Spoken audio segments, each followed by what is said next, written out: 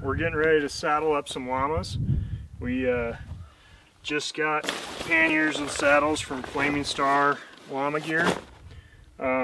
So just training wise, we're gonna go ahead and load them up with just 25-pound bumper plates, get them cinched down, and then get them saddled up and start walking around and see how much of a rodeo we get into.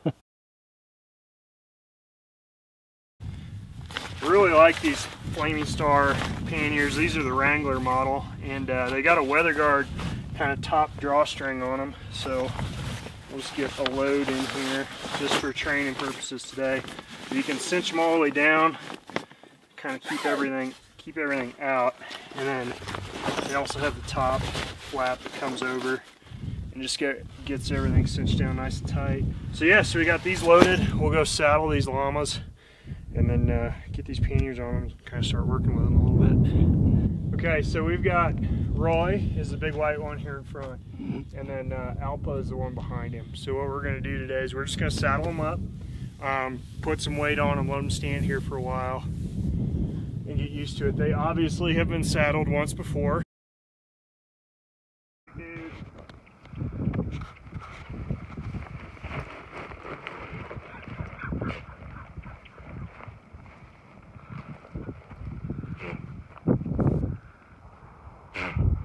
This is the standard llama saddle. It comes from Flaming Star again. So with the D-ring to the back, what I'm going to do is I'm just going to go ahead and loosen the belly straps. Straps hang down as far as possible. And with the D-ring to the rear, I'm just going to come get him kind of pinched here. With that to the rear, I'm just going to put it pretty far forward on his withers so it sits right behind the shoulder blade. And then those belly straps will actually come through kind of the hairless portion below the animal. And then just very gently reach underneath them.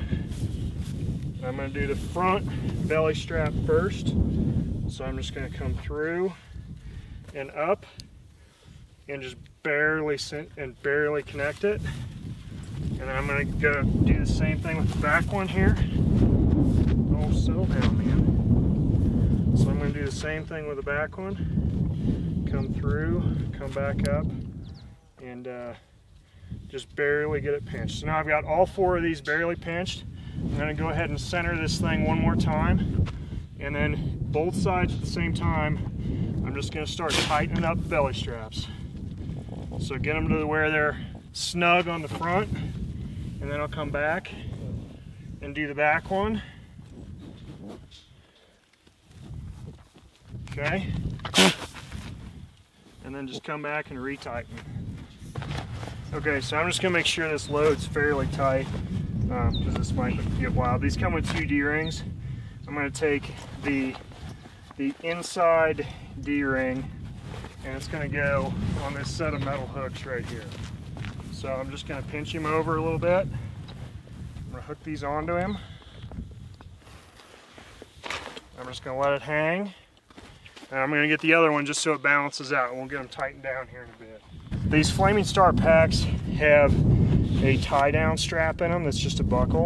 And so with the outside D-ring, I'm just going to come through the D-ring to the center, through the D-ring to the center, clip it, tighten it down. And this just ensures that the pannier actually stays on the animal if it gets a little wild. And then we're just going to do the same thing to the other side. And it's that easy. So this llama is now loaded, ready to go. So we're just going to leave him tied up while we work on the other one, and then let's take him for a training walk.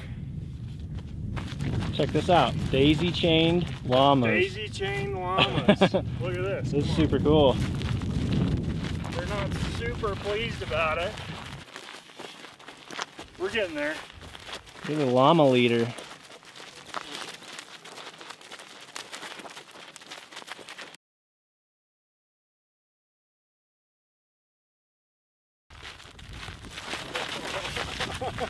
Maybe not that one.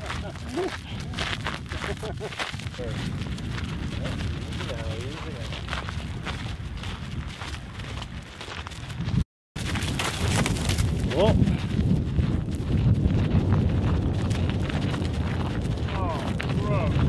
You get that on? Yeah, I did. Oh. So, I think with him, the only thing I'm going to change is go get a bungeed lead with a no tension breakaway. Yeah. Just so we can walk them just like this in the woods. But man, I didn't think this was going to work. Like buying Craigslist llamas in Lewis, I never thought we'd have 100 pounds of junk in there and we'd be walking around. Yeah, 3 months later, really. With like some problems, but not a lot of problems. No, that's a lot of progress. I think it's time for elk season, man. I think so too. We can't get here fast enough. No kidding. Come on, boys. Let's go.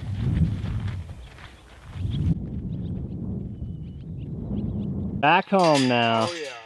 Ready to see their other little buddy. Come on, boys. The easiest way to do this is grab a halter Oh, yeah, pull his head forward. and get the head forward. There you go. And then you can deliberately release them too, so just so they know who's in charge. Who's the boss? Yep.